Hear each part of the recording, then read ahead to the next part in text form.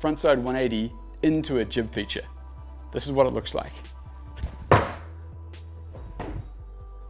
So that's a frontside 180 in to a switch 50-50.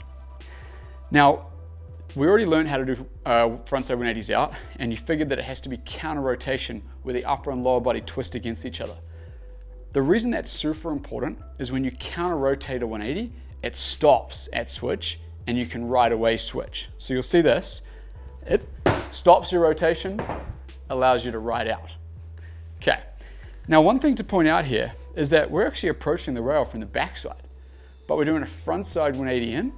I know that's a little bit confusing, but when it comes to spinning in and out of jib features, it talks about the spin directions. That's a frontside spin direction, which makes it a frontside 180 in to a switch 50-50. One of the most important things with a 180 into a feature is you want to make sure you get above the feature before you spin on. You don't want to be tapping it or catching your board as you approach.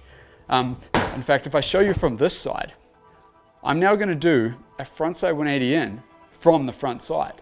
And this way is where you have to have your back foot come up and over the feature. So they actually call this the hard way frontside 180 in. Here we go. Counter rotating, coming out. So you'll see as I'm about to jump, I'm initiating with my body forward like this so that I can jump up, counter rotate in, switch 50-50 and come out. That's how you do a frontside 180 in.